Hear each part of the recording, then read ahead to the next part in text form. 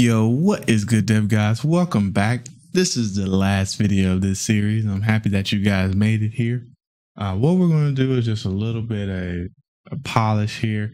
And by polish, I mean actually creating a way to restart our level. And that way we don't have to close out of the game and then open the game back up to keep on testing. I also tried to challenge you guys to do more with this project, take it to another level.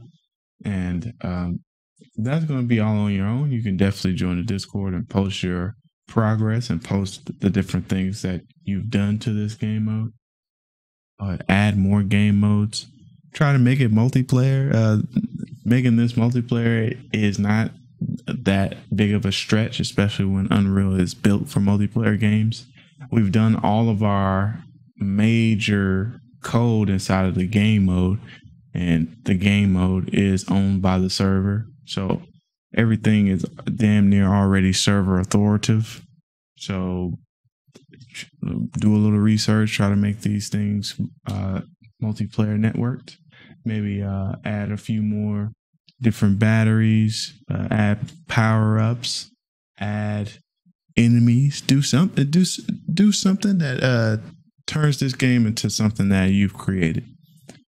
For what we're going to do here is we're just going to simply create a function, a helper function that we're going to call inside a blueprint to allow us to restart our level. So I am going to go ahead and put it inside of the protected section.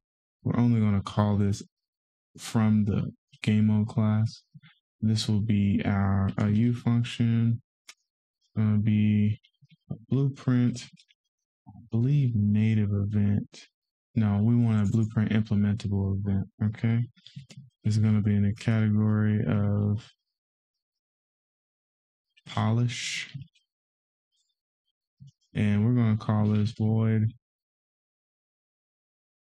restart game. And all we're going to do in that function is set a delay timer and go ahead and reopen the level. Something very simple. So when the game is lost, we want to go ahead and call reset. So I'm going to do it inside of here. And I'm going to just call reset game or restart game. And if the game is won, we want to do the same thing. Just restart the game. So if I go and run the editor,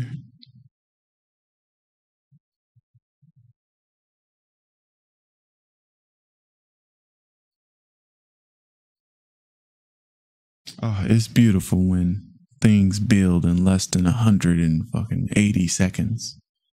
So let's go ahead and open up our game mode class, core, VP game mode. I don't know why that happens. There's some kind of bug where this engine is just opening up Epic Games' website right now.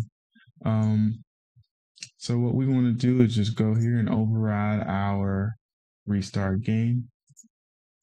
And what we want to do is just do a delay here. Simple, maybe 3-second delay. And let's go ahead and call a function called open level by name. And the name of this level is collector level. So collector level. And we don't have any options to pass in there. So I want to, just for testing, let's make that decay amount like 150. And let's go ahead and test this out, see if it works. Our player ragdoll, we'll say we lost, and it restarts the level for us. And restart, and we're back in there. So another thing we could do is add some more of these spawners in different places, just to give it some variety. And we don't have to go back in and change any code because we've already set up our code base to be prepared for more than one spawner. So I'm gonna put one here, And the way I'm doing that is Alt dragging on the move on this move gizmo here, and it will create a duplicate version. So we'll just put these in the four corners of the level. We'll have one in the middle and two in the corners. Let me deselect that. So I shift selected these, and I'm just going to drag them over here. That'll give us more options in the world where batteries spawn. Oh, good Lord, I died. We gotta change that decay rate back. So with more spawners, you can possibly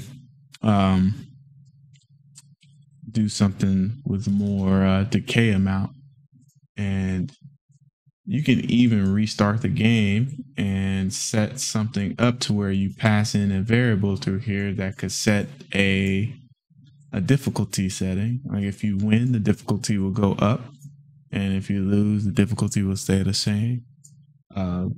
And the difficulty could do something like change the decay amount. It could change the minimum and maximum spawn delay. You can definitely set this up to be a really cool project that is really thought out, filled out.